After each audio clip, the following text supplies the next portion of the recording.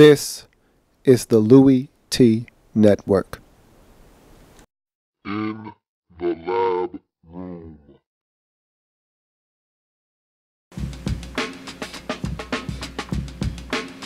Who else could it be but me, Dorman?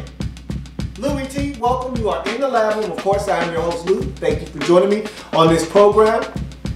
It's time to get live. It's time to represent. Football fans, what time is it? It's time to get live. It's time to represent. Football fans, what time is it?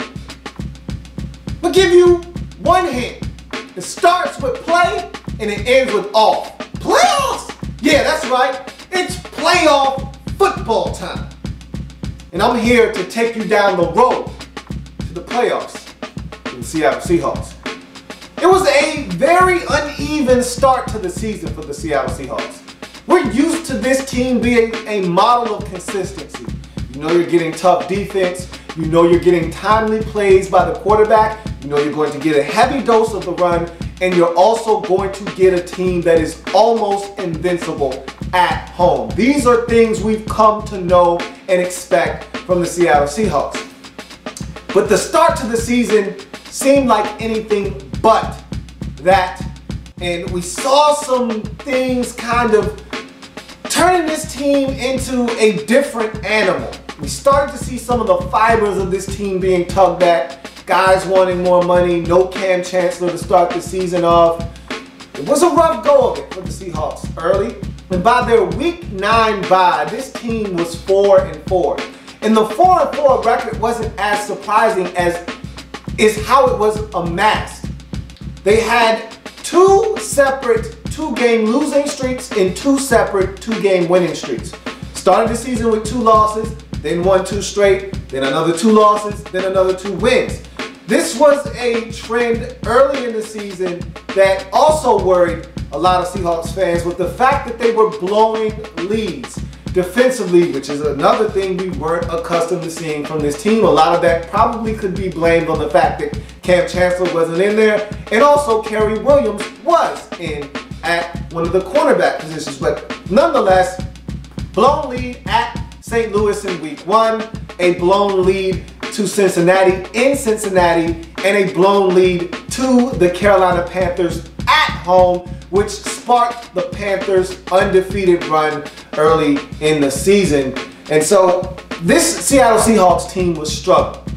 Then you had close calls in wins, but they could have easily went the other way. At home on a Monday night versus the Detroit Lions in the infamous batted ball game. And then of course the Dallas Cowboy game early in the season. This team was struggling, but they were 4-4 and they were staying above water somehow. After the bye, they lose to the Arizona Cardinals on a Sunday night, and a lot of people had questions. Have we seen the best of the Seattle Seahawks? At 4-5, they were at a crossroad in their season, and then they hit the switch. The Seattle Seahawks woke up, Marshawn Lynch went down, Thomas Rawls got injured, and all of a sudden, the team realized they had to rely on Russell Wilson. Dangerous Russell Wilson!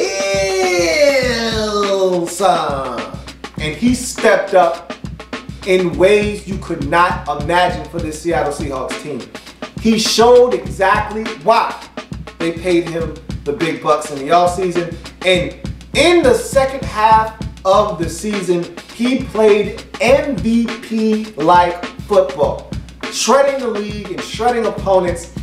That shootout with the Steelers may have been one of the most impressive quarterback days of the season, and it showed a side of the Seahawks that we hadn't seen from this football team since they've been making these Super Bowl runs. The ability to win a shootout against a high-powered offense. Now, it also looked like this team wasn't going to be the same defensively and that they were going to have to score points to win. But the defense, since releasing Kerry Williams and Cam Chancellor settling in, has really started to play better football. That Pittsburgh Steelers shootout sent off a chain of events that saw this Seattle Seahawks team score 30-plus points in 4 consecutive contests. This Seahawks team showed the ability to be explosive on the offensive side of the football, with Russell Wilson spearheading the attack and having a multitude of backs coming in and out of the lineup and in and out of the roster. And so it was the Russell Wilson show, and he was showing that he could carry this team if need be, which was very impressive. The defense started to come along, and all of a sudden the Seattle Seahawks found their stride, winning 5 consecutive games. It would come to a screeching halt at home in Week 16 to their nemesis in the St. Louis Rams, who swept them this season, but they got their act together in Week 17 to finish the season out with a bang as they beat up the NFC West champion Arizona Cardinals in Arizona, avenging their loss to them earlier in the season at home, 36-6. This Seattle Seahawks team is extremely dangerous. Russell Wilson, Doug Baldwin, and even rookie Tyler Lockett are playing all at an extremely high level. They're getting Marshawn Lynch back from injury.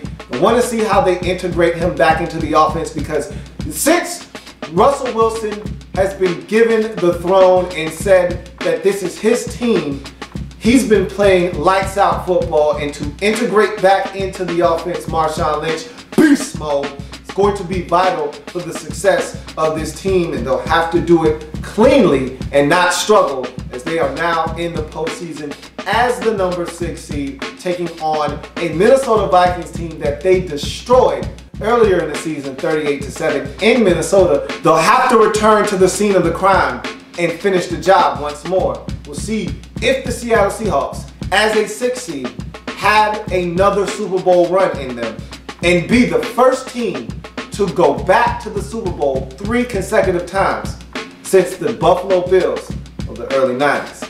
That's the Seattle Seahawks and their road to the playoffs. There's plenty more where that came from. While you're here, subscribe to the channel. If you want more Louie T, be sure to follow me on Twitter at InTheLabRoom, or you can like the Facebook page at In the Lab Room. That's In the Lab Room on Facebook and at In the Lab Room on Twitter. Don't forget, subscribe to the channel if you haven't already done so.